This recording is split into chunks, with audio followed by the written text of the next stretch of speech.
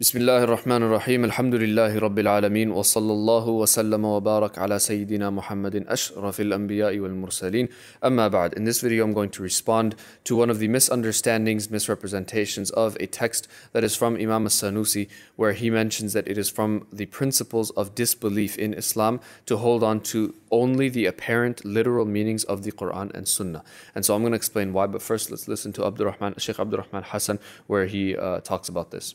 In Sharh al-Kubra he mentioned, it's taught in our country as well. It's been Aqaid Sab'a, they call it. He says, Usul al-Kufri Sitta. The foundation of Kufr is 7. Okay. Sitta. Yeah, 6. He says the foundation. What did I say? You said 7. But 7, sorry. He says, Usul al-Kufri Sitta. The foundation of disbelief is 6. He mentioned 5. And then look what he said after that. He said, Sadisan. The 6th one is what? التمسك في أصول العقائد بمجرد ظواهر الكتاب والسنة, by holding on to the kitab and the sunnah in issues of aqidah, من غير بصيرة, without having any insight and knowledge of عقل, هو أصل ضلال الحشوية فقالوا بالتشبيه. Okay, so here you can see what the claim was. The claim was that he's criticizing Imam al-Sanusi for mentioning that it is from the principles of disbelief to hold on to only the apparent meanings of the Qur'an and Sunnah. Now, Sheikh Abdul Rahman Hassan made a mistake in his translation. I believe it was a genuine slip-up and it wasn't intentional, because there's just no way you can miss the most important part of Imam al-Sanusi's statement, which was when he said, بِمُجَرَّدِ ظَوَاهِرِ. So Sheikh Abdul Rahman Hassan just said, holding on to the Qur'an and Sunnah. That's not what he said. You know, holding on to the Qur'an and Sunnah in its correct understanding will not take you outside the fold of Islam. But he said, بِمُجَرَّدِ ظَوَاهِرِ الْكِتَابِ وَالسُّنَّةِ. Mujarrad means only, it's to restrict something, and dhawahir is its apparent or literal meanings. He said, holding on to only the apparent literal meanings of the Qur'an and Sunnah. That is what can take you outside the fold of Islam. So to explain that, I'm just going to give a few examples of different things that we can take on the apparent meaning. And this is as our teachers have taught us, as our teachers have transmitted the book and the meanings and the explanations of the book and how they understand them. So I'm going to give 3 examples from the Quran and 3 examples from the Hadith, inshaAllah. The first one from the Quran in Surah Tawbah, Allah says, Nasullaha fanasiyahum. Now the verb nasu, this translates as they forgot Allah, so Allah forgot them. Now the verb nasu comes from nisyan, right? Nasiya, nisyan. The apparent literal meaning of nisyan is to forget. It's to forget. In a way that you had it in your memory and it slipped your memory, you forgot. This is the apparent literal meaning of the word. If you apply that meaning to this verse, you saying, they forgot Allah, and as a reaction to what they did, Allah forgot them. In other words, it slipped Allah's mind that they existed. It slipped Allah's mind. Whatever slipped Allah's mind, you're saying Allah forgot. You're applying this forgetfulness to Allah. That takes you outside the fold of Islam. And nobody from the Muslims believe that Allah forgets. Nobody understands this verse like that. So it takes you outside the fold of Islam if you hold that belief. Another verse of the Quran, Allah calls out to people, He says, مَنْ ذَا الَّذِي يُقْرِضُ اللَّهَ قَرْضًا حَسَنًا. Who's going to give Allah a good loan? In other words, Allah is in need and He wants to take a loan from people. This is what the apparent literal meaning is. And I get that from one of the disbelievers of the time, where he says, is your God, he responds to this verse when it was revealed, he says, is your God in need such that He's asking us for money? If He was not in need, He would never have asked us. This is what he says. So the apparent literal meaning shows that Allah is in need of something.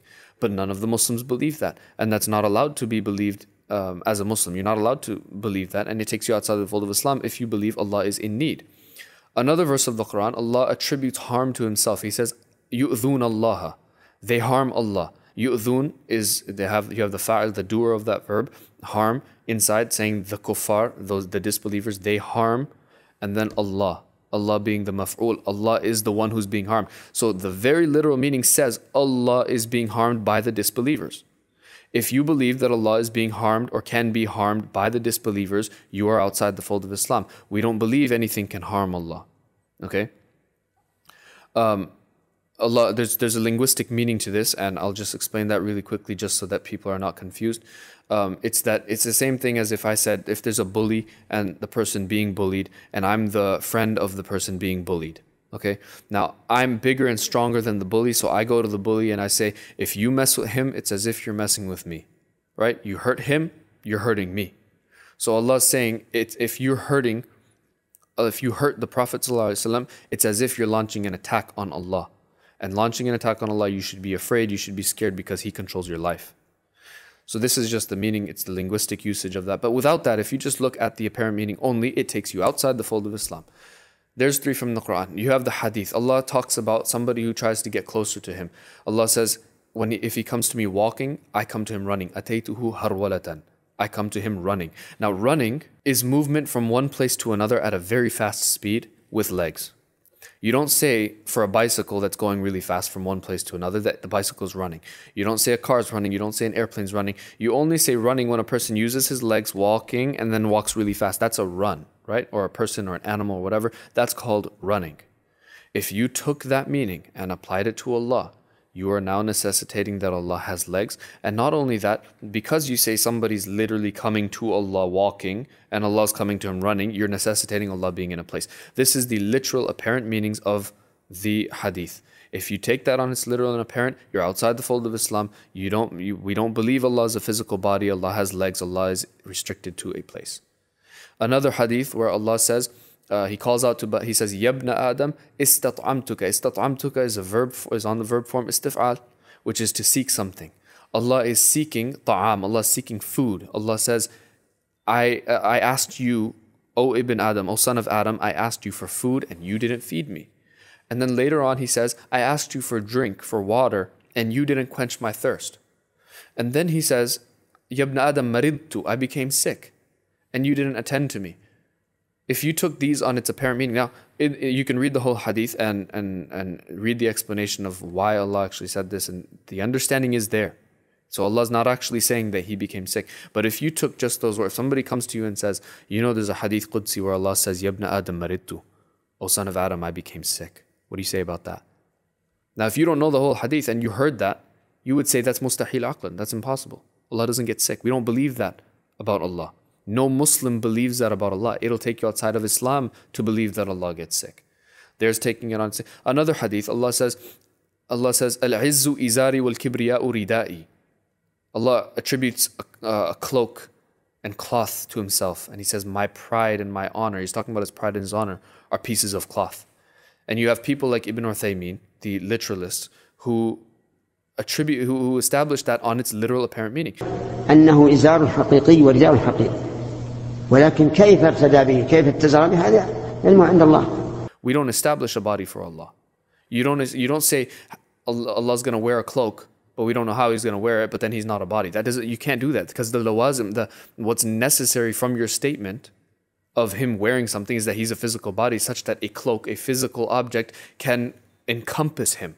Nothing encompasses Allah. You can't say something wraps around Allah. In other words, Allah is restricted to this size and the cloak is bigger so that it can wrap around Him. But we don't know how it's going to wrap around Him. That's what Ibn Uthaymeen says.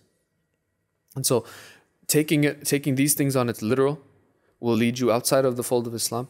And he says, min ghayri basirati, without having any knowledge of the intellect, any knowledge of the laws of the intellect, because the principle of Ahlulsunnah is to take everything on its lahir and apparent meaning. So we do take, as the Salaf have done. So we have people mentioning that, the Salaf took everything on its apparent, so we have to do it as well. Yes, that's true, except when the apparent meaning is something that is rationally impossible. So when we say we taking this on its apparent meaning, we take everything on its apparent meaning that is to do with matters of the unseen. We take it all on its apparent meaning, and we have to. This is the principle of the Asharis. You take it on its apparent meaning, except if the apparent meaning is mustahil aqlan. Except if the apparent meaning says 1 + 1 = 5. Because if you're going to read in the Quran 1 + 1 = 5, you're going to have to understand it a different way. Because Allah can never say 1 + 1 = 5. It's a rational impossibility. Likewise, Allah can never say something about Himself that is rationally impossible, so we take a different meaning of it. And so this is why He says, if you don't have any knowledge of the intellect, you won't know what's actually mustahil aqlan, what's actually rationally impossible to exist. And you won't be able to decide. You won't have any principles governing what you take on the apparent and what you don't take on the apparent. So this is the explanation of that. To once again state that the Asharis, Ahlulsunnah, take everything on the apparent just as the Salaf did, whilst negating what is rationally impossible. What is the same as saying 1 + 1 = 5. Assalamu alaikum wa rahmatullahi wa barakatuh.